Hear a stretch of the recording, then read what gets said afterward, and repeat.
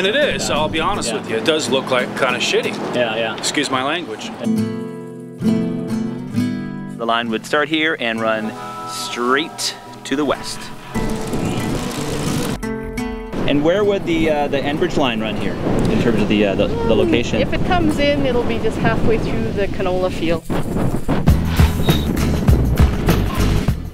It's not going to help the economy much, because it's not anything permanent. It's just put the pipeline in and they're gone.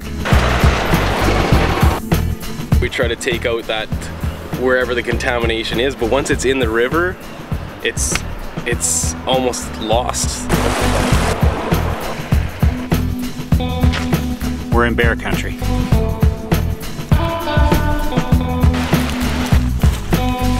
What we are opposed to, like I said, blindly going into a project like Enbridge and gambling with something as beautiful as this. BC fishing.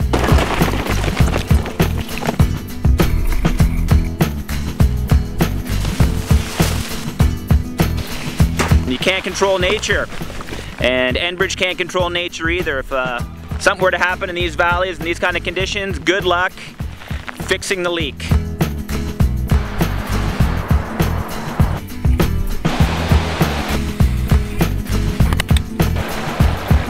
Kitimat River. I'm a guide, and if it leaks, what am I going to do for work? That's going to put me and all the other guides out of work as well. Yeah. So, are you creating work or taking work?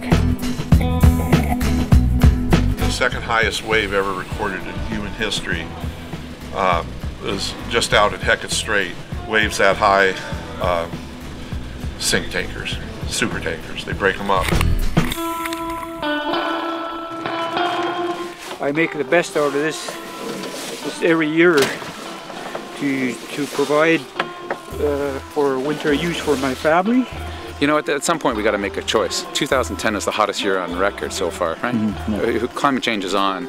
These projects are dinosaurs, and they should do what dinosaurs do, which is die.